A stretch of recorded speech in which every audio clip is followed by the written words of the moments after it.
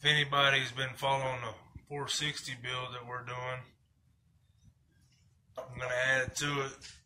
Got a set of DOVE heads here that I've been porting on. I'm just going to port the exhaust side. I've always heard that the intake really doesn't have any issues. And what I'm doing is basically all I'm doing is going in these cylinders and I'm taking out these EGR humps. And there's another little hump over here. Taking out this hump here. And you got your EGR hump in here. And then there's another hump right here where they beef this up, I guess, for this bolt hole. I'm basically just taking all that material out, and then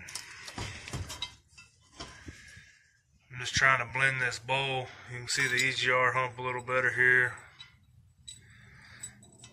And then I just blend this whole bowl in. And I'll go over here to the head I've been working on, show you what I got.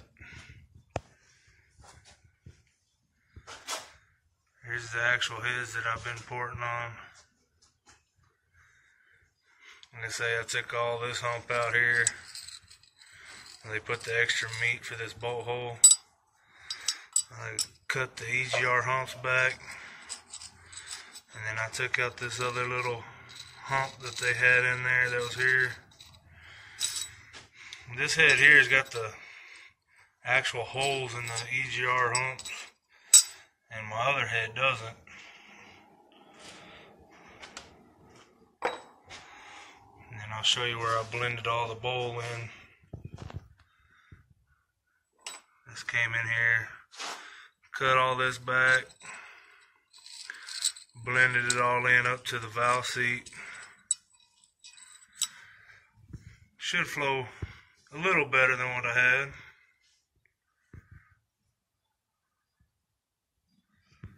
If not, there's somebody out there that'll tell me how I screwed up a good set of heads.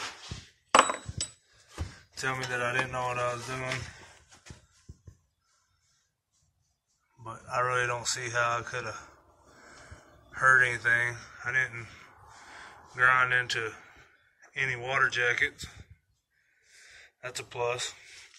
First time I ever tried to port a set of heads was a pair of GT40P heads. First thing I did was grind right into the water jacket. Guess you live and learn.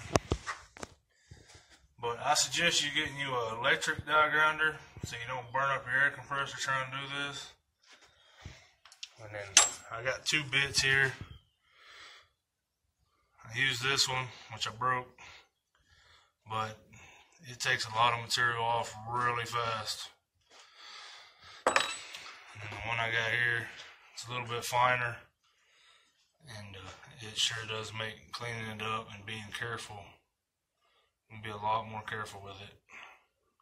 It doesn't take near the material off that the other one does.